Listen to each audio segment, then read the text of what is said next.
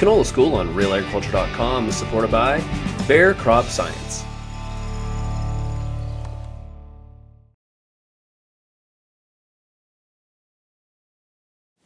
Well, certainly when we have better than normal moisture stored in the spring, that's, and it's then assuming we're going to have normal growing season precipitation, usually that's going to mean that we're going to have at least normal and more than likely above normal crop yields at the end of the year. The more moisture we have, usually the better the yields we're going to take off at the end of the season.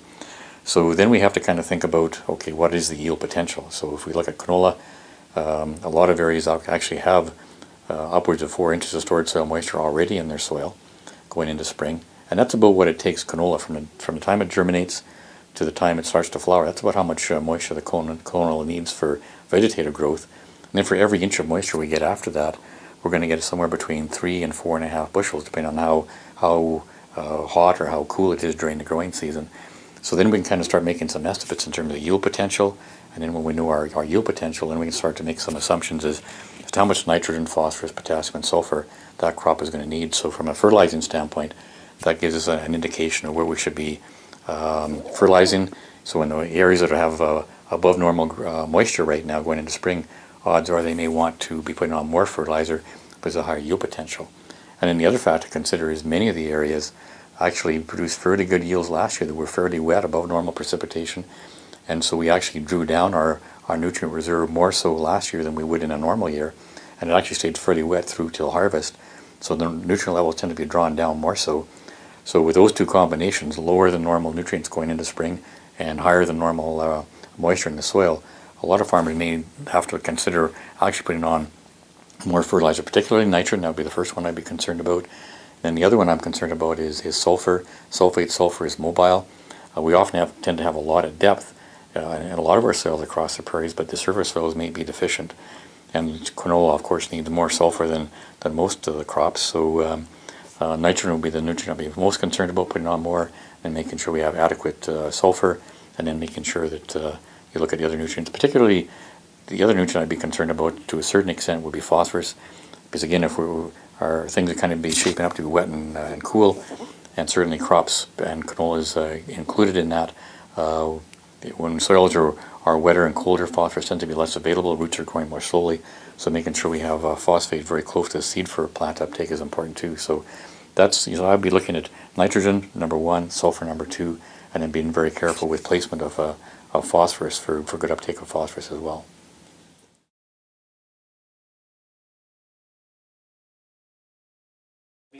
Well, odds are the soil test, if a farmer took his soil test in very late October or early November, it really kind of tended to get cold in that second week of November, and then things have been frozen solid since. And so really, as long as you took your soil test fairly close to freeze up, I wouldn't anticipate a lot of change. That would be sort of what I would anticipate. But there are certainly a lot of areas.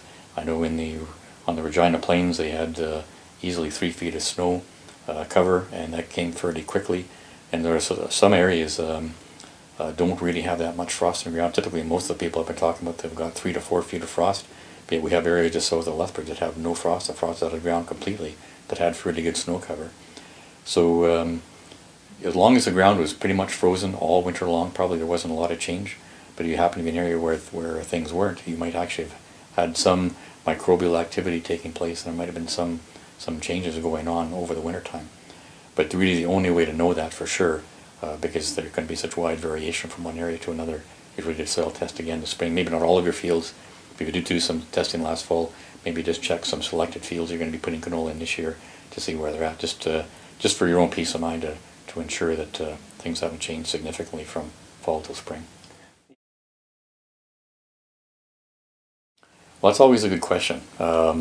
We actually just recently did a seeding date and seeding rate study in southern Alberta on irrigated land, and we really found that we'd actually start seeding as early as April 12th, April 13th for this study, and then we usually tended to plan for our last seeding date. We'd have 4 different seeding dates. We'd plan for our last seeding date in the last few days of May, and there was one year in 2007, our last seeding date, just because of the way things worked out, it was around June 7th, just the way the rains came.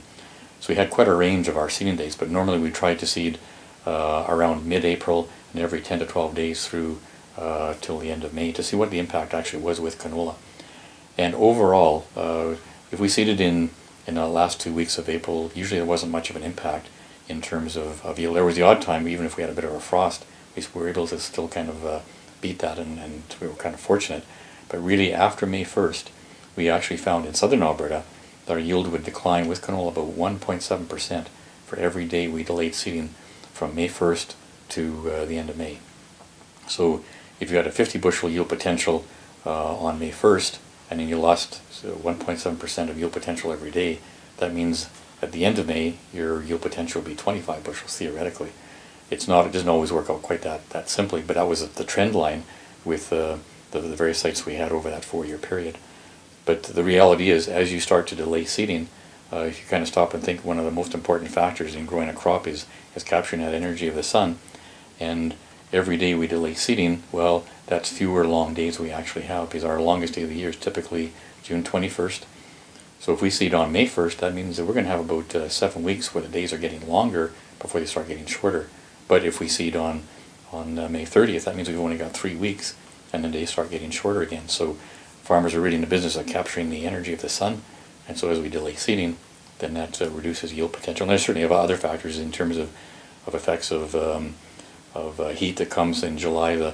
The less advanced the crop is when we get heat, then that heat's going to impact flowering and impact seed set. So there's other factors in terms of heat and disease and insects that all come into play when those kind of move in. But the sooner you get the crop in the ground, the more advanced it is, and then if you do have hot conditions or disease or insects that move in, the more advanced the crop is, then the more it's going to be able to kind of withstand those pressures. So in my mind, the earlier a farmer can get his crop in, the better, but also having to keep in mind, what are the frost concerns as well. So certainly for most farmers, I wouldn't recommend seeding before May 1st, no matter where you are in the prairies when you're seeding canola. But on the southern prairies, probably as soon as you can, kind of keeping an eye on what the frost risk is, and then just get the crop in as soon as you can, keeping that in mind. But I probably would not seed canola in southern Alberta or on the southern prairies prior to May 1st, especially this year when it's been so cool. But then shortly after May 1st, I would probably be looking at, if that's as soon as I get on the land, then I would probably seed canola first, but also looking ahead and seeing what the long-range forecast is for the next 2 weeks. Because usually canola is going to, even when soils are quite warm, it's going to take 7 to 10 days for that crop to be up. So you kind of want to be looking ahead and see what the frost risk is. But normally I wouldn't recommend seeding canola before about the very end of April or beginning of May. For the southern prairies and then central prairies, and you have to kind of make that decision, kind of what's going to be best for you. But certainly of all of the crops we grow, canola does tend to lose the greatest yield potential of any of the crops. Like canola will be around 1.7% in southern Alberta,